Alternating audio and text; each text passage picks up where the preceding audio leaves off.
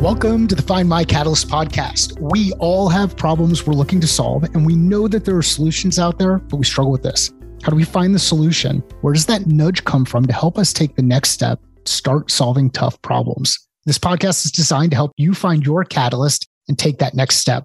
I am Mike Simmons. I am the founder of Catalyst Sale. Jody is with me today in one of those special co-host type episodes where he's going to interview me and we're going to have a conversation. I know it's been a while. The reason Jody is back is we are at episode 300, which provides a pretty cool opportunity to do a bit of a reset here, reset some expectations around what we're doing with the podcast as things go forward, share some lessons learned, and talk about what's next. Jody, how you doing? I am great, Mike. But I'll tell you this, what you said leading up to this shows us where we've come with the podcast, because there was a time where I would say, I'm your host, Jody Mayberry. And now you basically said, well, he's an occasional guest host. That's how far the show has come in 300 episodes. I said guest too. I didn't say host. Oh, goodness. That's even down one more notch. It just shows you how our relationship has evolved over time. Yes, it has. Well, I'm so proud, Mike. 300 episodes. I still remember the park I was at in Sequim, Washington, when we had our first phone call, when you had emailed me, told me you were interested in a podcast. And when you called, I happened to be at a park. And I remember that conversation, which led us to the show, which led us now to celebrating you in 300 episodes. There we go. And it's celebrating everybody, because we've gone through some pretty interesting transition over the course of the last couple of years. And we launched this. We first started the planning for the podcast and recording in March of 2016. The podcast officially launched in October of 2016. And here we are in June of 2022. And there's been a lot of stuff that's happened since then. And here we are. There are more podcasts than ever. That's pretty obvious. But still, the average show lasts 7 to 10 episodes. So I'm curious, Mike, why do you think you have lasted 300 when most shows only make it as far as 10? A lot of people will describe me as tenacious. And I think that's a big one. It's tenacious, just kind of sticking to something and wanting to continue to keep it moving forward. And we went through some ups and downs relative to number of episodes going out for a period of time. Actually saw a pretty good drop off in listenership as we went through that back in 2021. We're back on the upswing. So there's a tenacity associated with it. There's a commitment to the consistency, commitment to delivering content in a consistent manner. And I think I know, I firmly believe that this show makes an impact for the people who come across it, for the specific thing that they're working on, that catalyst that they're working on. And we went from calling it the Catalyst Sale podcast to Find My Catalyst. And that's what my objective is here, is to help people find their catalyst so they can start taking that next step and do those tough things that they've been avoiding. So that drive to continue to produce and continue to deliver is what does it. The other thing that's been really interesting is nowadays there's so many more guests on. Originally, it was Mike and I with you as the host, and then it turned into you and me, and then it turned into, there were some episodes where you and I would be on with a guest, but then most recently it's me with a guest, and then periodically you and I come together. And actually, I think we're a couple of weeks past it, but if you missed this a couple of weeks ago, I went live with an episode where I just answered some direct off the cuff listener questions that come up. So kind of an impromptu, unedited test kind of episode. And that, I believe, was episode 296 and went live earlier in June. So anyhow, that's kind of been the evolution of things. One of the neat things to have seen happen is, as Mike has gone through changes personally and in business and career, the show has stayed here. So when it was Mike and Mike, then it was just Mike, the show stayed. When Mike ended up making a different career choice, the show stayed. Now Mike is focused on Catalyst Sale again, and the show has stayed. What has it been about the show, Mike, that has still benefited you or kept you with it, even when all those other changes were happening? I think it's important to be consistent in the way that you're getting information out there. Plus, I enjoy it. Like, I really enjoy having conversations with interesting people who are doing interesting things, who are solving interesting problems, who have a different perspective on the way that they go about doing things. And what it tends to happen is you find that there are some common themes around each of these different perspectives. So I enjoy talking with people, and it provides a really good opportunity to do that. Now that you've done this many episodes, what are some of the biggest things that you've learned? It could be from guests, it could be about yourself, it could be about podcasts, but what have you learned over 300 episodes? I think the big one is learning to be a better listener and understanding the importance of pausing in communication, taking the time to really absorb the information that's being shared, and do that in a way where you're not listening to respond, but listening to understand. And I still will struggle with it from time to time, because there's sometimes things that happen. And right now our internet connection's a little bit soft, so Jody and I are not on video. Usually I would see his nonverbal and I could play off of the nonverbal. He could play off of my nonverbal. We'd know when to engage in conversation. I think when you do that with others, you start to really just, I'll use a Camille Clemens quote, be where your feet are relative to communication. You become a much better listener, a much better communicator. And I think through that arc, at least I hope, I've gotten a bit better at the types of questions that I ask that go a bit deeper into the story or the discussion than I might have had when we first started this. I know this isn't you asking me questions about the 300th episode, but I'm going to answer the one I just asked you, because you talked about how you've gotten better at asking questions. And as someone that now listens to the show every week instead of someone who is on the show every week, that is one thing I have noticed about Mike, is the progression in how he asks questions and how much better he's gotten at it. Mike, that's been such a treat for me, knowing where we started and seeing where you are now. You've become such a good interviewer, where your questions are entertaining, they're informative, and it really leads to a good conversation. Where along the line do you feel like that happened, or when did you notice that you had gotten better at this? I don't know. I don't know that. I don't know. I think it's a good question. I don't know what the answer is. I don't know that there are, I think a lesson learned in all of this. I wish I would have listened to more of the episodes in the middle period when we transitioned and Jen started listening to episodes to create show notes. I stopped listening, and I think things got a little bit off track. And I realized that in some instances I got a little bit wordy, and I still will do that from time to time. I'll get a little bit wordy or a little bit excited about the building up toward a given question. So I would imagine that's probably happened in the last 18 months or so, maybe 12 to 18 months, as I've started listening to more of the content to help accelerate the way that we push things out into production. And Jen has some other things that she's working on. So I would say probably in the last 12 to 18 months, maybe a little bit longer than that, but I don't know. When did you notice? I would say it's definitely within the last year, and especially within the last few months. You've done really well. And you touched on one of the things I'm glad you did, so it doesn't seem like I'm calling you out for something. But it used to be you would, instead of just asking a question, you would really build up to the question. Instead of just saying, how's your day? You would talk about the day and then ask, how was your day? And I think now that you're not as wordy leading up to questions, it leads to better interaction from you. And it really has. Your interviews have, not that you were ever bad, but you've just gotten good. And I really enjoy the episodes.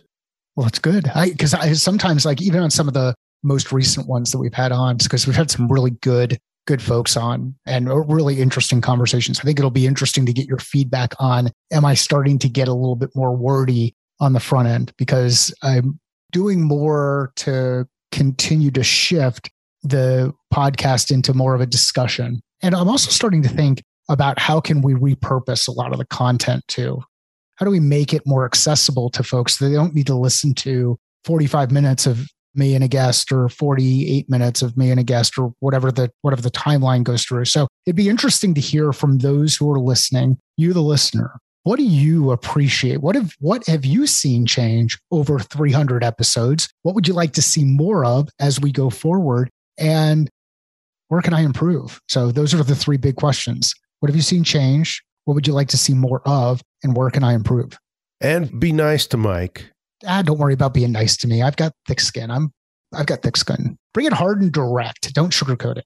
Here's one other thing that, since we're talking about changes, I remember in the very beginning, one of the first things you said is, I'm not a hugger. Like Mike Simmons wanted me to know that from the very first time we started working together. And I feel like there was an episode within the last couple of months where you might have even told someone you would give them a hug. Yeah, but I think I probably set the stage where I said, and traditionally, I am not a hugger. So yeah, so I am still not a hugger, yet I have become more of a hugger over the course of the past 300 episodes. So maybe it was podcasting that made me more of a hugger. It could be. Now that there's 300 episodes behind you, what else do you want to do with the podcast? I think what I would like to see happen with the podcast and what I'm thinking about more within the podcast is how can we repurpose the content and not repurpose it just to cut it up and reshift it, but repurpose it so that it gets delivered in the right medium at the right time in the right space. And one of the things that I've started doing, and then I stopped just because of a time and capacity thing, but I started doing some Instagram reels at the point when we release content. So I would say, here are 5 key takeaways from a podcast episode or 3 takeaways from a discussion. I'd like to be able to reuse some of the audio from the podcast in those reels as a way to get the content out to a broader audience and draw more attention. So that's one thing. I want to start testing with better calls to action. So creating space in the middle of the episode for people to think through something that we're talking about or that I'm talking about with the guest, and then have them be able to put that work into practice. I don't know how well that will work or whether or not that is something that makes any sense whatsoever. But I want to continue to move along this arc of you can do all of the thinking and planning in the world, but if you don't take action, it doesn't really count. It doesn't really matter. You've got to go in and do the work. You've got to go in and test. You've got to go in and figure out how the work works for you. So how can we give more space for people to do the work and turn it into things that are impacting the way that they operate their business, the way that they operate their family, the way that they coach others. So impact, and still working on trying to figure out the best route, the appropriate route to do that. And that's where the feedback from the audience is going to be really helpful for me. You mentioned it earlier about the name change.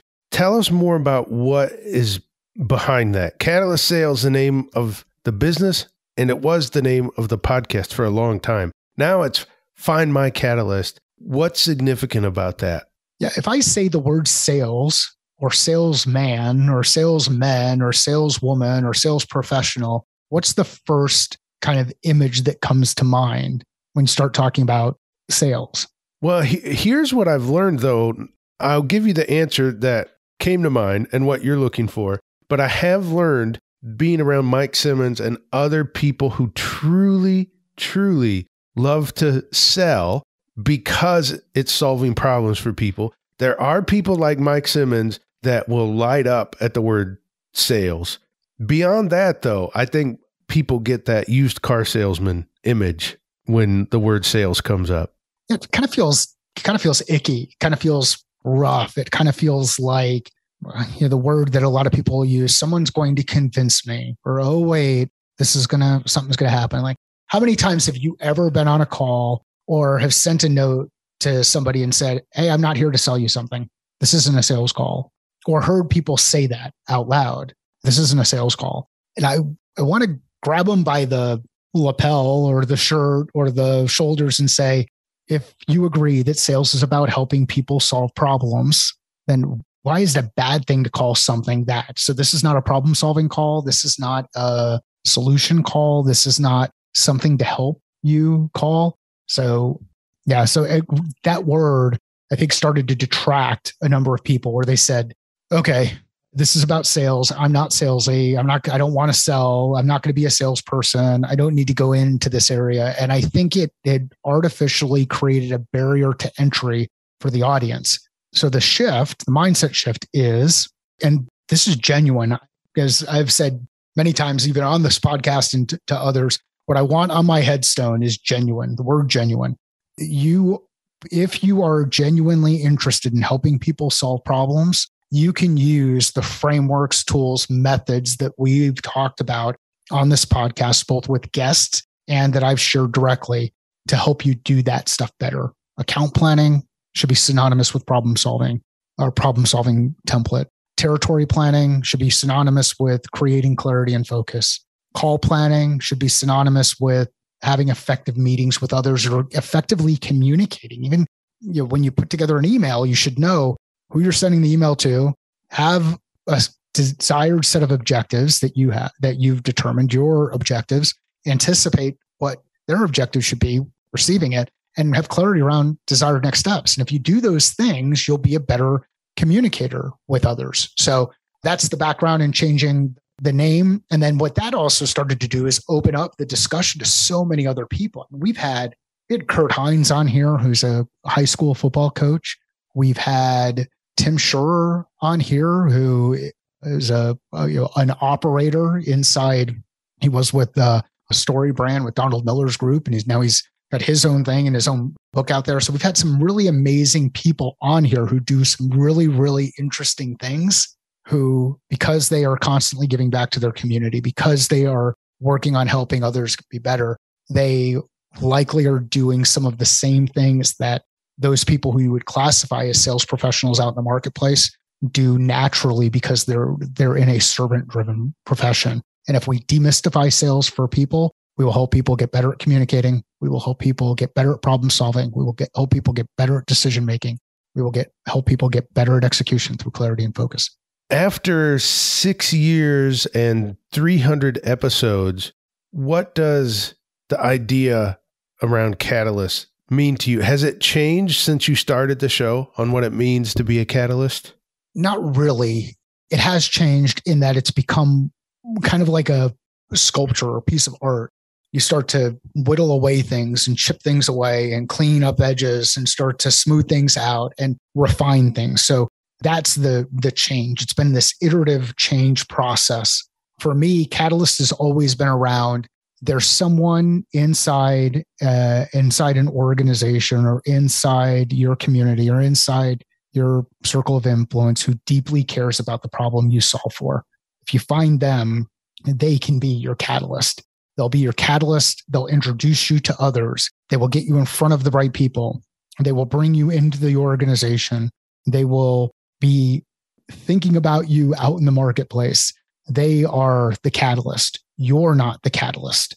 And that's where the find my catalyst perspective comes together, where by bringing some of these experts on, some of these people who are professionals in their own area of focus, they can be your catalyst so that you can take the next step and solve those problems that you're working through. So that's the evolution. And I look at it as less of a broader change and more of a refinement.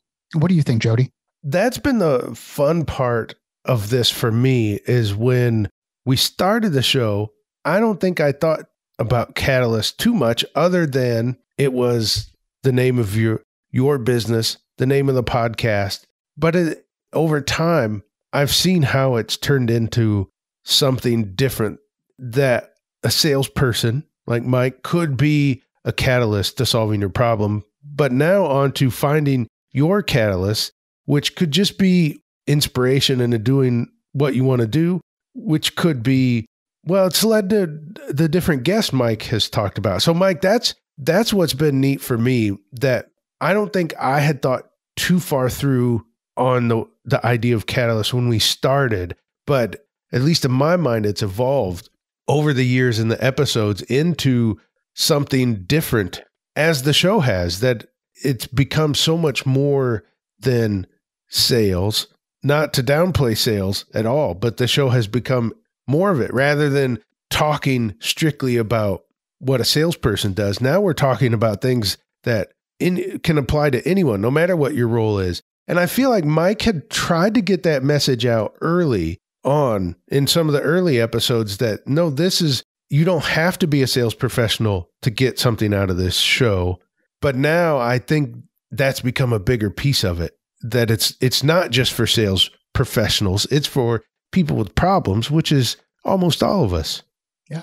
People with problems, or people who know people who have problems and want to help them, or are looking for help on their own. So look, have it at the beginning. We all have problems we are looking to solve, and we know that there are solutions out there, but we struggle with this. We struggle because of so many reasons. We get distracted. We have lack of clarity. We focus our attention on some of the wrong things. We get into our own head about stuff. We want to pass on this impression of we are absolutely amazing, and we want to be Instagram perfect in social media. And then we struggle with asking the hard questions, either of ourselves or of others, that if we asked ourselves those things more often, we'd actually be able to break through those challenges faster. And I'll go to one of the quotes that has come up a couple of times in the podcast before. It's the African proverb: if you want to go fast, go alone. If you want to go far, go together. If you find yourself going really fast alone, you might find yourself spinning around in circles. And another theme that you'll hear me talk about and others talk about, and really working to get this out in the marketplace, is speed to impact is more important than going fast. Speed to impact is more important than going fast. And what that means is, if we could find ourselves going around in circles really fast, or chasing a ball like little kids playing soccer, or we could find ourselves in a situation where we've designed for next logical step, move the ball down the field, and have that last pass be a pass into a goal. Two completely different approaches. One will look more professional. The other one will look a little bit scattered. So I think that ability to open yourself up to questions and ask others and search for a solution is pretty powerful. Well, fantastic. This has been a great look back on 300 episodes. I'll give you one more, Mike, before we go. I'll give you one more that I've noticed about you is you used to talk with more insider lingo as a salesperson. Not necessarily acronyms or initialisms, but just things that a salesperson would know. And I don't feel you do that as much anymore. And now, in the answer Mike just gave us was a great example of how he said something. And I thought to myself, well, what does that mean? And Mike said, and that means, and I feel you've gotten better at that too, Mike, that you'll say something and realize this needs a little more, and then just give it. Definitely getting better at communication or communicating. And I still have a ways to go, because sometimes I will bridge gaps and not necessarily bring everybody along through it. And this is where I'm personally working on getting better at storytelling and leveraging story. I'm getting better at writing more, not writing as much as I need to, but starting to write more, which is helping me with clarity of communication and clarity of information. So expect, as we go forward, to see more of that. Things should continue to become more clear. There should be clarity around next logical steps and actions that you can take, so that you can put the work into practice, do the work, not think about the work, do the work. And there will be more opportunities to engage directly with the podcast. So you know how to get a hold of me, Simmons_M on Twitter, or direct message in LinkedIn. Those are great ways to get a hold of me. You can hit the live chat on the Catalyst Sale website. And I just want to thank everybody for being a part of this journey and for sharing it with others so that they can be a part of this journey. Well, Mike, since you started with the opening, I'll let you finish with the closing too. Well, Jody, thanks for joining me today. This has been an awesome conversation. Thanks for being a partner as we've gone through the development and multiple iterations of the podcast. If you know of anybody who would find value in this conversation, please share it with them. Let Jody and I know via LinkedIn, Twitter, We like seeing those shares. It helps us know that folks are engaging in the content. If you have feedback, send that feedback directly to me. If you have recommendations on guests, you can send those to hello@catalystsale.com, hello@catalystsale.com. I'll include links in the show notes. Sales is a thinking process. Business is a thinking process. Life is a thinking process. How are you thinking differently about your process?